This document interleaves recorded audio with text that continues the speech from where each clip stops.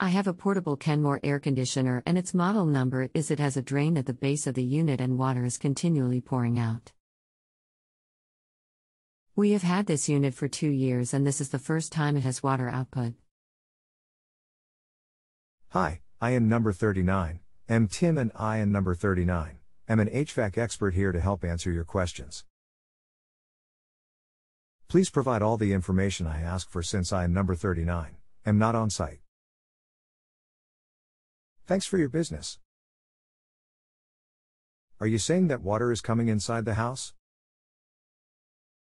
The unit is on wheels and has a flex pipe going out the window. Yes, the dripping water is coming from the underside and pouring out the drain. Have you checked for cracks? Are you having an unusually humid summer? No cracks, and a very hot dry summer.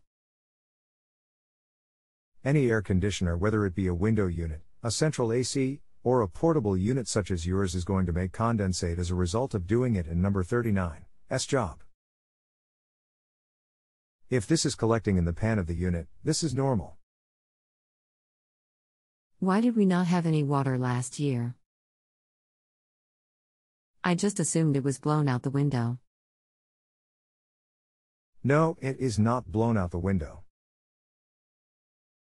The window kit is to exhaust the hot condenser air, which is another direct result of it in number 39's operation. As to why it in number 39's making more this year, this could be due to a whole variety of factors. It probably was producing condensate last year, but it just evaporated. Okay, THKS for your help. Let me know if you had additional questions. My goal is to supply superb service. Otherwise, good luck. Otherwise, experts work at their own time and expense. Feel free to post back with any additional questions.